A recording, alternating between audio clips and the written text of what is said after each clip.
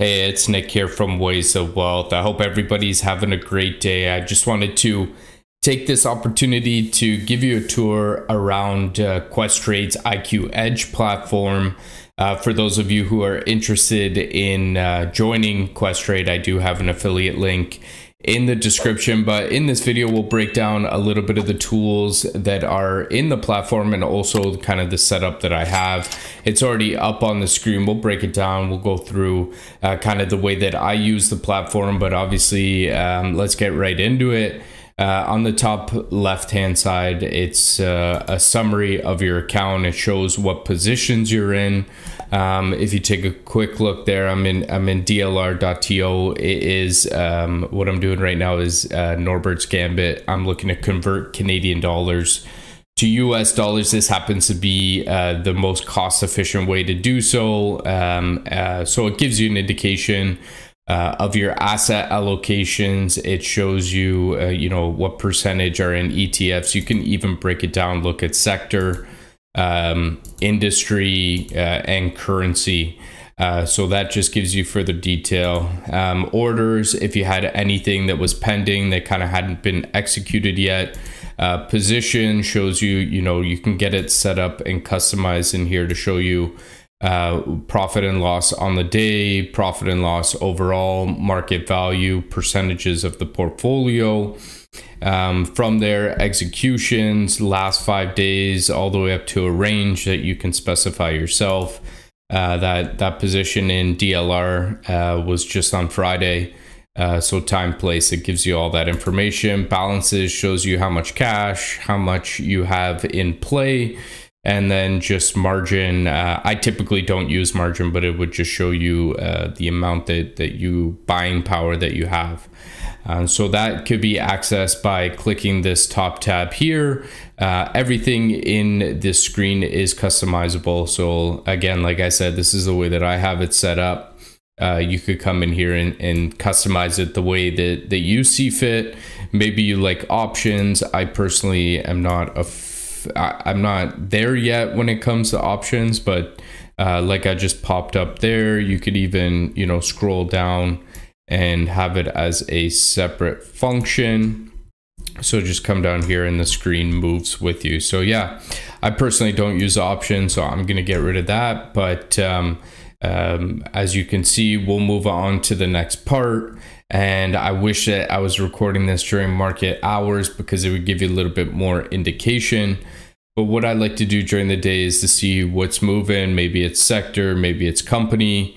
I'll come in here. I have it for the Canadian markets and the US, and you can come in here, see top gainers on the day. You can see top losers, most active, so forth, and both on the Canadian and US side of things.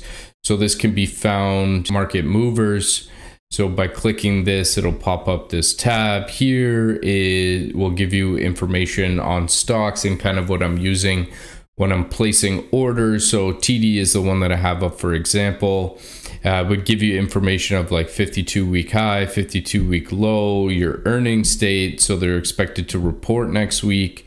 You have dividend per share, dividend yield, ex-dividend date, price to earnings, earnings per share, average volume, and so forth.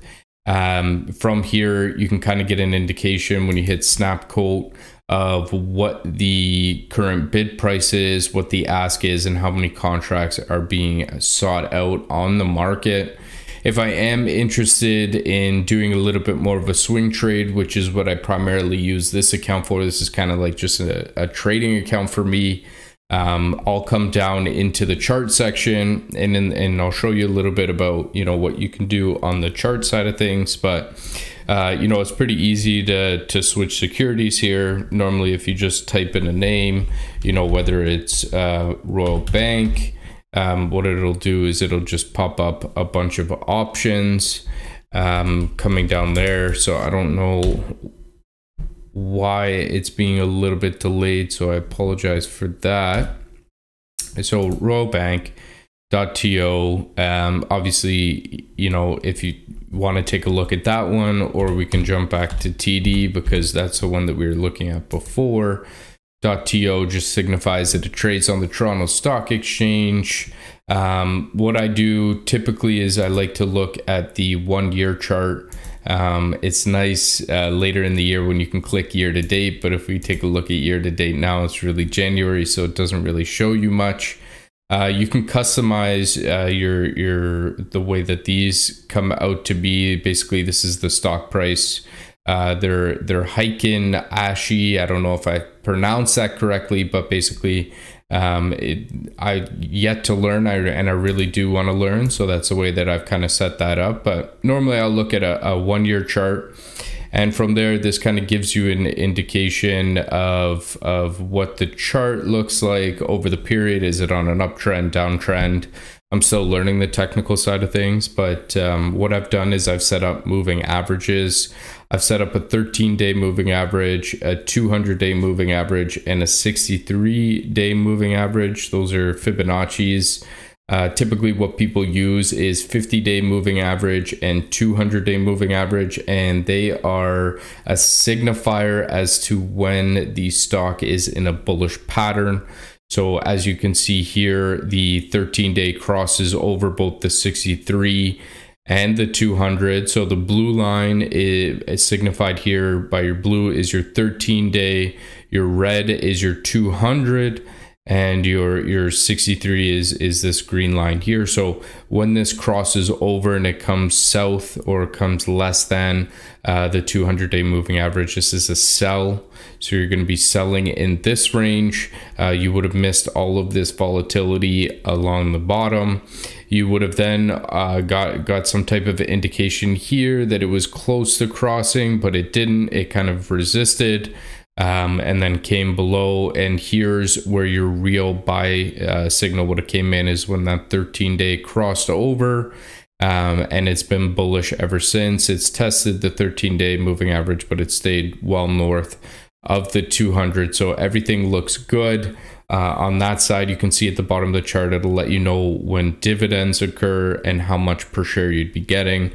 It also shows you the earnings and how much the earnings per share were to get you. So you can come in here and kind of, your trend indicators, your moving average.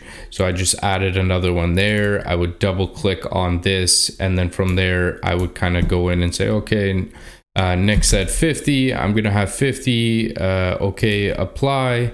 And then from there, your purple line becomes your 50-day moving average. So like I said, again, the purple line crosses over the green line, which is your my apologies, the red line is your bullish pattern.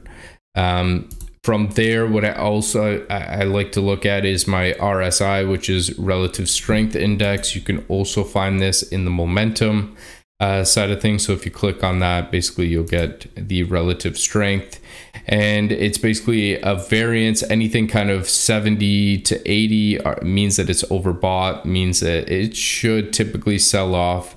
So as we can see here, obviously we hit that upper range of the two red bands. We then had our sell off.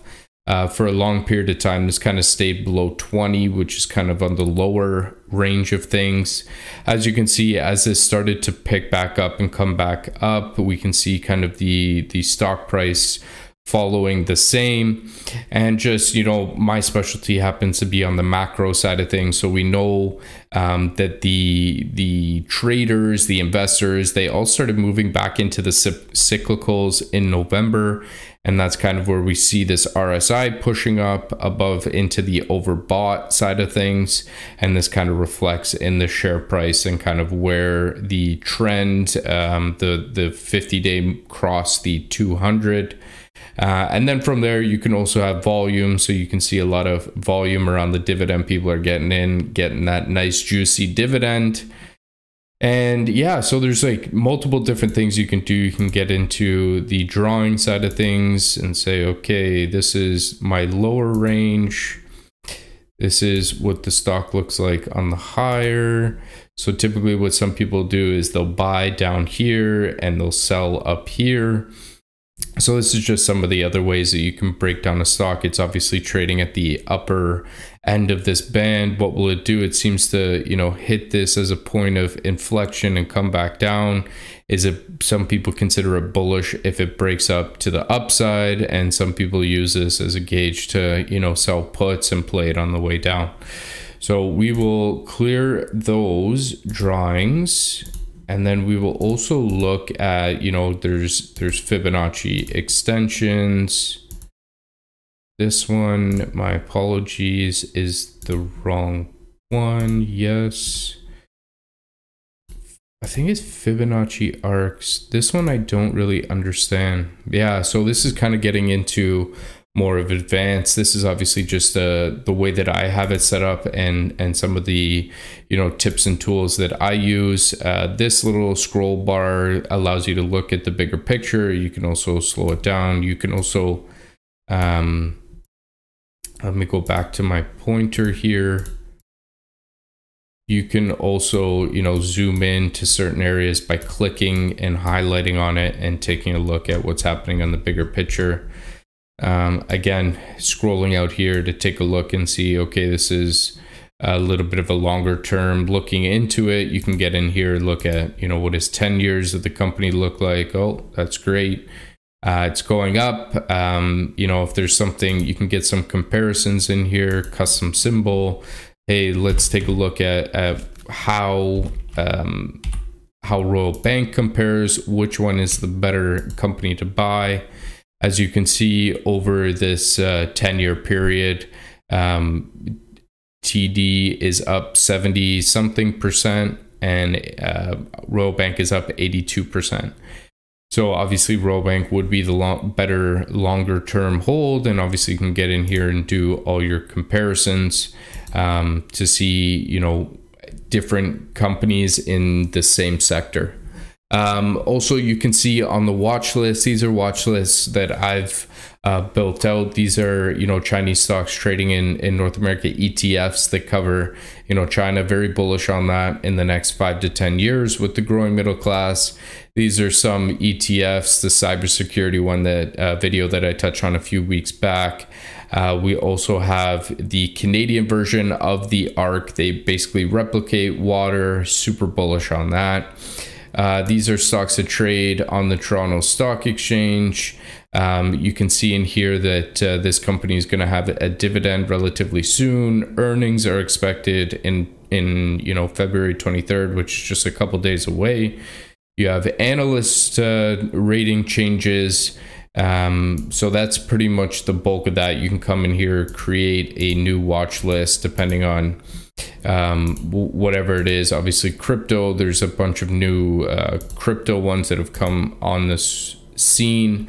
This happens to be running a little bit slow right now, but you can come in here and add whatever sector you're looking at, depending on if it's tech or whatever, kind of maybe build your own ETF style of things. But yeah, just other things that I haven't touched on. You can get a news bar that comes in there that would pop up news on a particular stock or something that could potentially move the market. You can set up alerts, P&L calculator. This kind of goes more into options. You can take a look. SPY is normally a good one for options. I know a lot of people work there. You can use the Black-Scholes model, which is big in options, to figure out if the option is trading at a premium or a discount. I know that a lot of traders do use the Black-Scholes model, so they do have this. And the binomial model, that I'm not too familiar with, but basically, you can take it to the extent that you need to take it, or you can use it just primarily as taking a look at, okay, what's the long-term trend of the chart? You don't need to get in there with the 50-day or RSI or anything like that. You can just take a look at the bigger picture and see, is the company growing? Obviously, everybody wants to know what their account looks like. You also have, an indication of maybe new stocks that you're learning about. So this is the way that I personally set mine up. Let me know if there's something that I should add or any questions that you may have. Questrade does have a very good chat program.